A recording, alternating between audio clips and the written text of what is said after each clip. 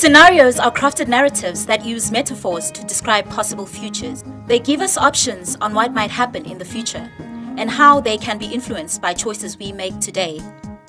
Scenarios also help us to see blind spots and to help to motivate leaders and society into action.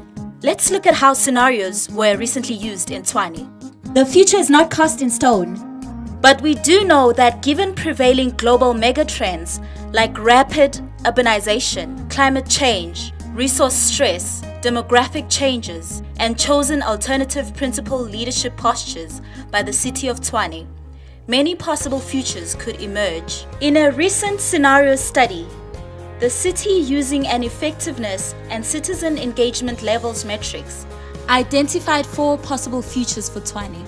The first is called A Tale of 5 Cities. The second, A Thirsty Tshwane. The third, a scenario called The Abyss. And a fourth shows us the African capital city of excellence. Let's look at the tale of 5 cities.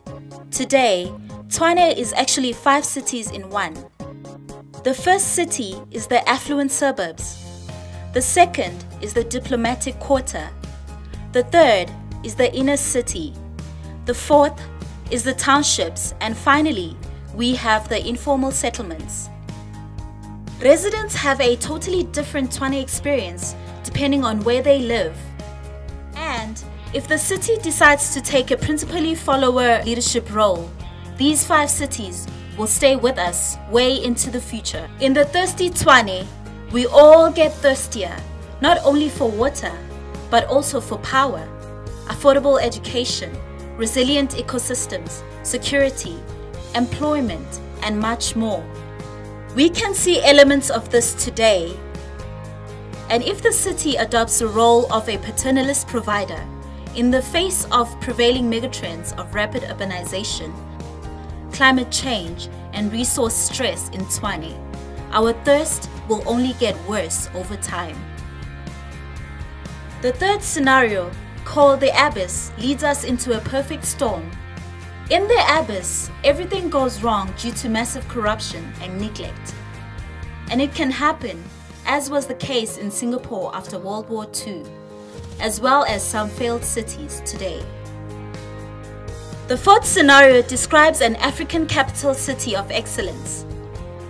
It shows how the city reinvents itself to become a smart city, based on a green economy and effective local government.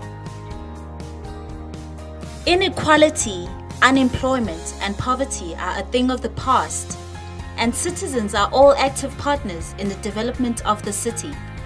This scenario symbolizes the city's aspirations and outlined in the city's Vision 2055.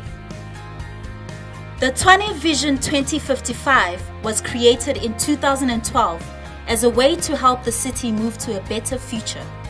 According to this vision, the city should be livable, resilient, and inclusive.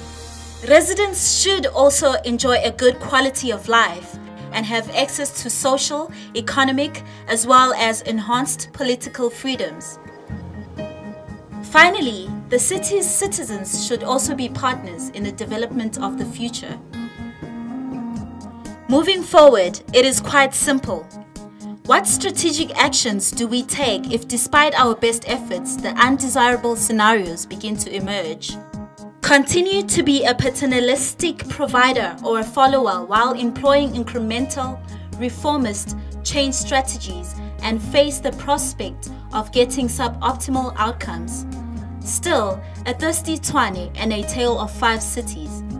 Play the same old game and risk staring into the abyss of a failed city. Or take bold, audacious decisions and employ transformative, game-changing strategies and be a true development partner working with empowered citizens. Or decide on a combination of leadership styles and choose a basket of incremental and game-changing strategies depending on need.